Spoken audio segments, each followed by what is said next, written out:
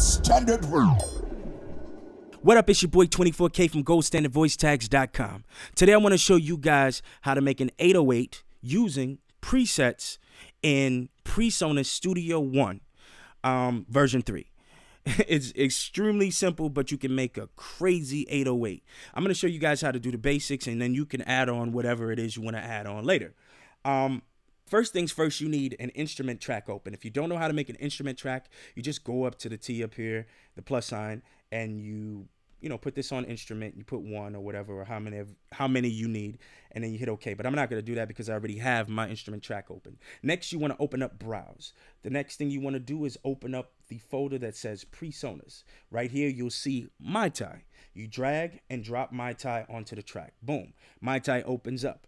The next thing you want to do, for me, I like to use these presets because it gets me to the desired result much more quickly than, trying to tweak everything, even though this is a very simple recipe that you can cook up actually without a preset. But I'm going to show you guys how to do it with the preset.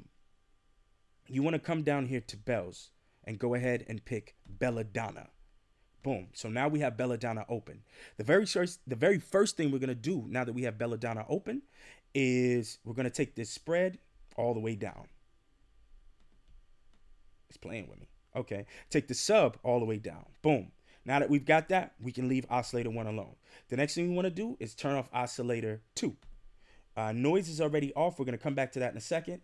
Character is already off. We're going to leave that off. Filter, take it off. LFO 1, LFO 2, take them off.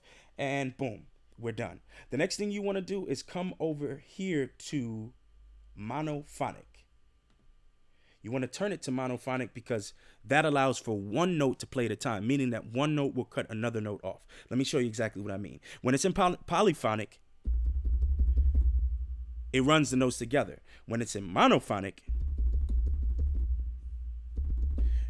there's some reverb on there, but it does cut the notes off. And I'm going to show you. Matter of fact, let's take these effects off because we also need to take those off as well. Boom, boom, which is already on effects A. And then we go to effects B and we turn off our EQ and turn off our distortion. Now you can hear it a little bit better. Monophonic versus polyphonic. That's why we're choosing monophonic. Anyway, now that we've got that, you can kind of hear that the 808 already sounds like it's almost done. It's just a few more things that we need to take care of. Like the fact of the matter that it doesn't ring as much as we would want to. So what we're going to do to fix that is we're going to come up here to our release and we're going to drag that out to about, let's say about 6.5 seconds. Boom. So now you get that ring. The next thing that I hear is the fact of the matter, there's this pop on the front of the kick. And I don't like that. So let's get rid of that. So what we're going to do is we're going to roll this attack back a little bit.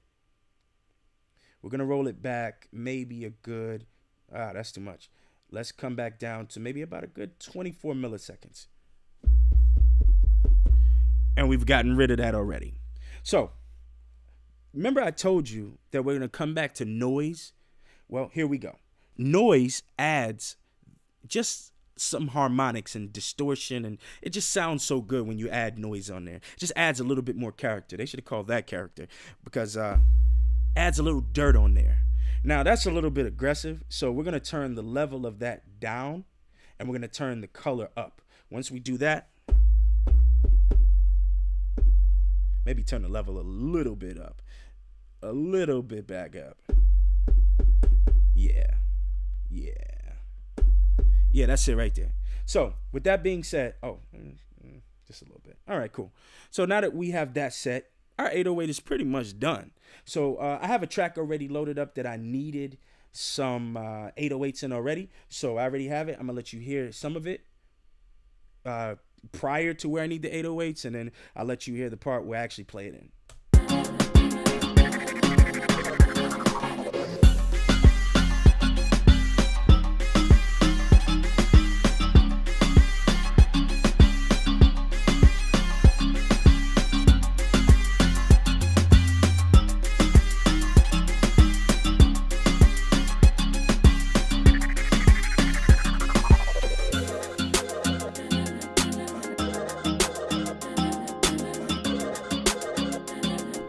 So you can see in that little part, I actually need drums.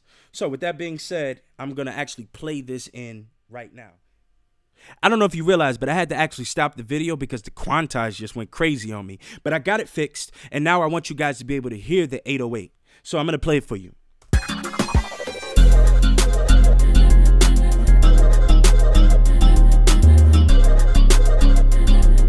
It's an 808. It's banging, right? Now, you can add a little bit more punch to this if you have like another kick you would like to layer on top of this.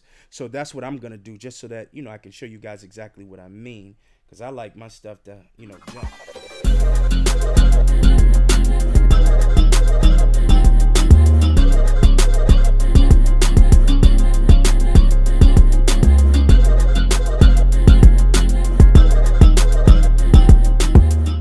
Go out there and have some fun. Go ahead and make you some beats.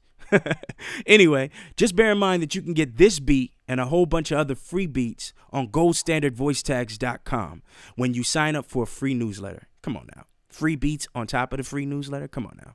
But anyway, also, you can get a free 30-day trial of Presonus Studio One version 3 at presonus.com. But thank you for watching. This has been how to make an 808 in Presonus Studio One version 3 on Gold Standard TV. Peace. Gold Standard.